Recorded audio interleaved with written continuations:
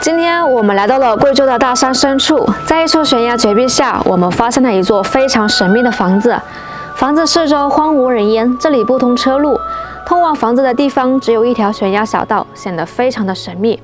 据了解，这里是一座寺庙，里面住着一位70多岁的老人。据老人介绍，他在9几年前就来到这里，独自守护这个寺庙30年。这里宛如与世隔绝，来到这里非常不容易。首先，我们要翻越一座座大山，再走着最原始的老路，最终才能到达。这座寺庙虽然地处偏远，但常有人来参观。大家对老人默默守护这座寺庙的精神深感敬佩。难以想象，在这个物欲横流的时代，还有这样纯粹的信仰和坚守。下面我们一起去参观一下。大家好，我是小许。现在呢，我们已经来到这个房子这里了。这个地方真的是非常的偏僻，我觉得用与世隔绝形容这里一点都不为过。看这个路，再看我们这个车，我们好不容易才把这个车开上来的。这个地方看似平坦，其实我们在这个山的顶上可以看到底下是一个村庄。这样一对比的话，是不是就能看出这个山到底有多高了？在这个房子的一侧呢，它有一条小路可以通往那里，我们走上去看一下。就是这里了，这里有一个小门。这个小门它是没有关的，它常年都是这样开着的。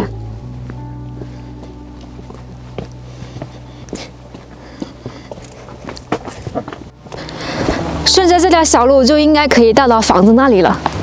这条小路它其实是开凿在一个悬崖的中间，我们可以看上面，哇，它是一个悬崖，非常的高。我目测这条小路的话，应该是不足1米的。哎，这上面还有字，请出去关门，应该是让我们出去的时候请把门关上。这边也还有字，注意安全。确实，我看这个崖壁，再看这个路，确实要注意安全。应该再往前走就应该到了。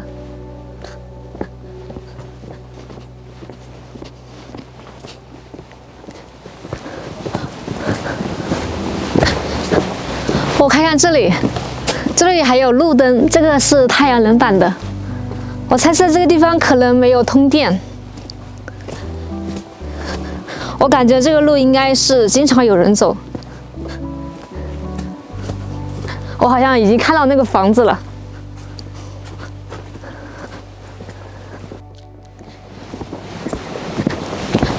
快看，我们已经可以看到这个房子了。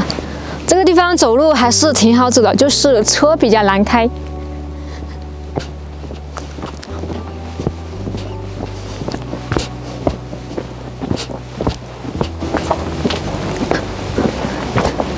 看这上面还有厕所。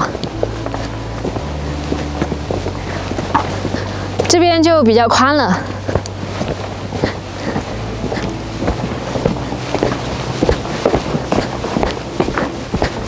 这里还有一小块菜地，上面还种满了菜。那边就是房子的所在了，上面有3个大字“迎佛字”。哦，原来这里是一个寺庙。这边山崖底下还堆了有很多柴。我们再走进去看一下，这里就是它的一个大门了。我们现在走进去，在这个大门的旁边还有2间厢房，这里面还有2个床位，这个应该是供来往的客人居住的。刚才我们有说到，它这是一个寺庙，所以呢，它这里面这房间，它里面就是放了有很多神像的。出于对神像的尊敬，我们就不拍了。我们给你们看一下这周围的环境，你们有没有认识这个的？我相信在农村住过的都知道这个。这个是一个水缸，不过这里面是种满了大蒜，也算是废物利用了。这里也是一个房子，这里面是有水的，可以看到，这里有一个水管。刚才我们听说这上面是居住了有人居住的，是一位70多岁的老爷爷。我逛了一圈也没发现这里面没有电，这里应该是没有通电的。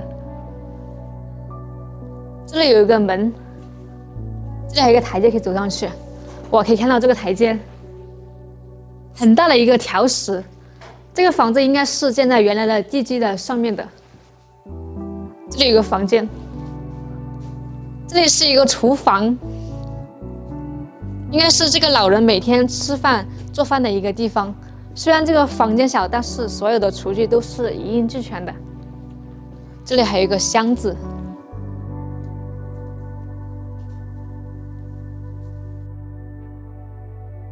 这位呢，就是看守这个寺庙的爷爷。爷爷你好，你贵姓啊？我姓简呐。姓简。我简不生呐。哦，简不生，这名字挺好听的。俺老取的法名叫简道好。那你今年家好多岁啊？你今年好多岁？72了。72了。他今年72，但是看着一点都不像72，像60多岁。那你是听说是在93年来到这儿哈？我93年就跟菩萨办的事。那你在93年93年现在说话是30年。那你在30年一直在上面住吗？是噻，就专门跟他恢复经典啦，这菩萨是全部我上来才全部上去做啊，还是那边留多的这个向导画、向师傅在之类的雕刻的，这菩萨全部都是我在这上面做的。那你晓得这个寺庙的历史不？这个历史我是晓得噻。有好多年了。开端来讲，这是从军的这个梁道全，你看她是一个女的。在这来这的时候呢，才16、17岁，像这样呢，他在这来了，就是这个地方上啊，就有些来协助他呀，一些会手啊，像这样啊，才恢复到现在这个样子。哦，那你晓得他是在哪个时候修建的不？哪个朝代？他是属于哪个朝代的这个，他这个是属于哪呢？是属于道光。道光。啊。哦，道光的话。大概在清朝，20后的清朝，20后的清朝。道光20个道光来的话，道光皇帝呢，他都在这里都是100多年嘞啊，跟历史就搞不清楚嘞。就是意思说他在道光以前就来了这里了。哦，在道光以前就是100多年在这来。那这个历史碑上还有那你看嘛？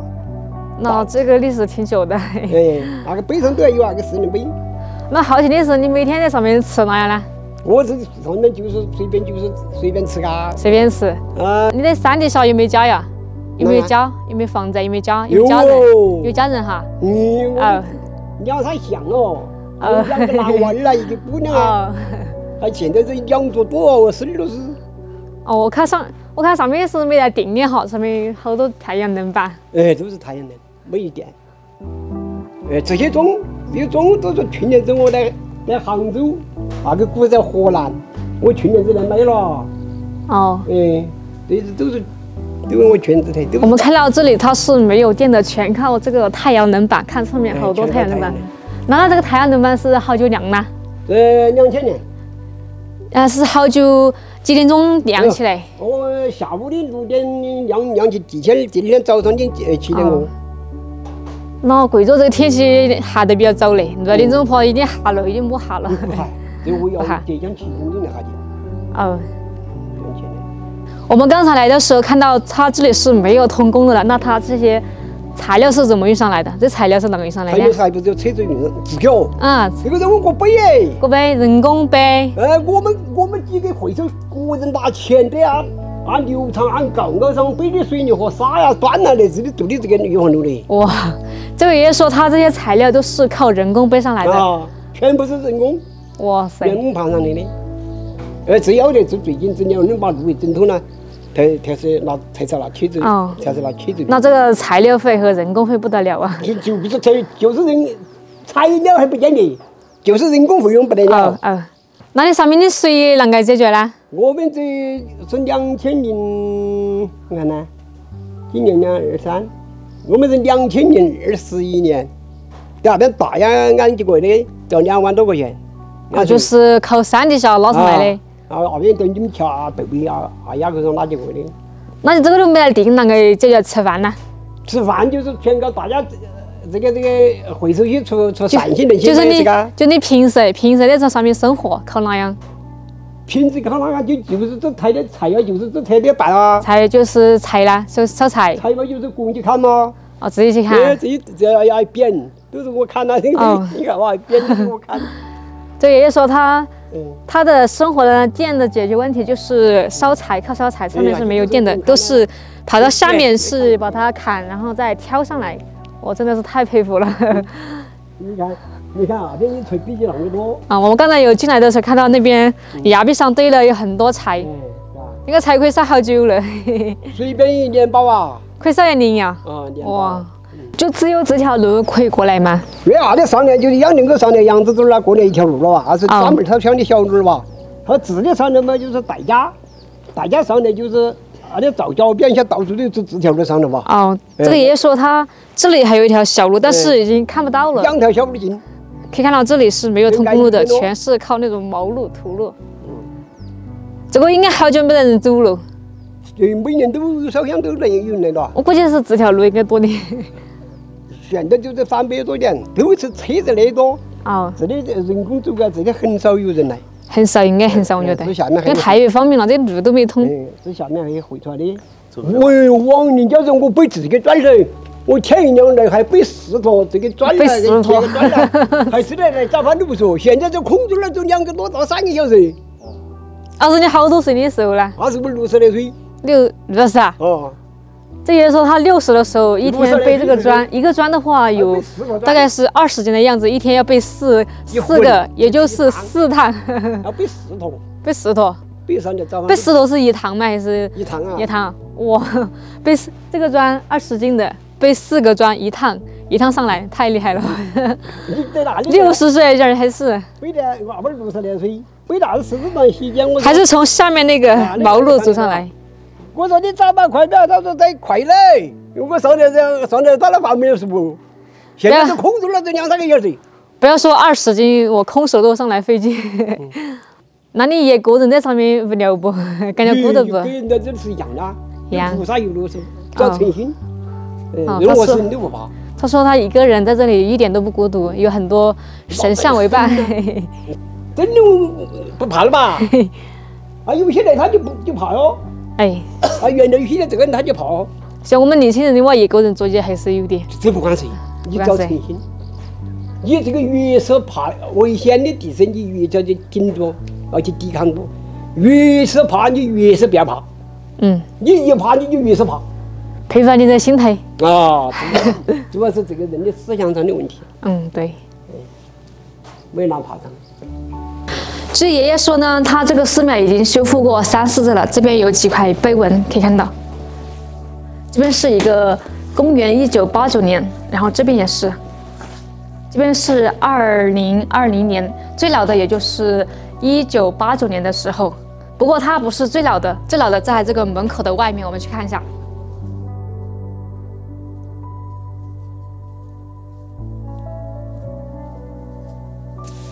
就是这里了，你没看错，它不过现在已经变成这个门石了。这里边上面写着是，道光12年。道光12年的话，到距离现在的话有170多年，将近200年了。据爷爷说呢，这个碑文也不是最早的，在这个碑文存在之前呢，就已经有了100多年的历史了。他说这个寺庙已经存在300多年了。我们所看到这个砖瓦的结构的，它这个是新修的，最早的是只有这边这一间，就是这间了，我们刚刚看到的。不过它这个上面的房子是经过不断的修复才变成这样的，它最早的是这样的，应该是它是一个木房子的，看这个地就能看出。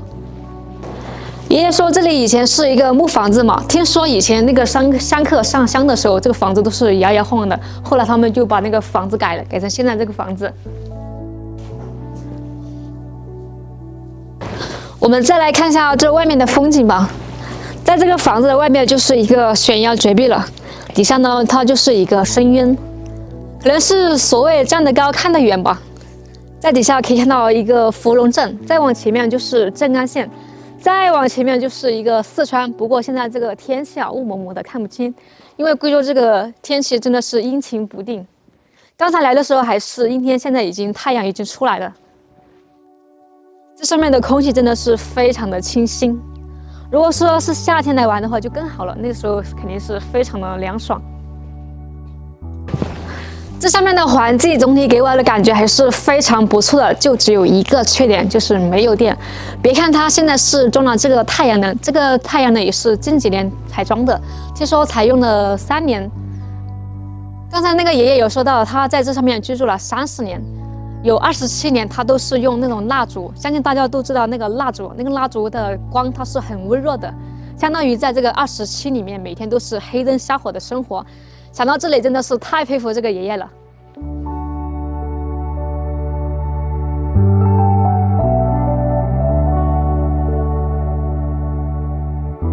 现在我们已经在这里玩了很久了，也打扰这位爷爷很久了，也没有走了哈。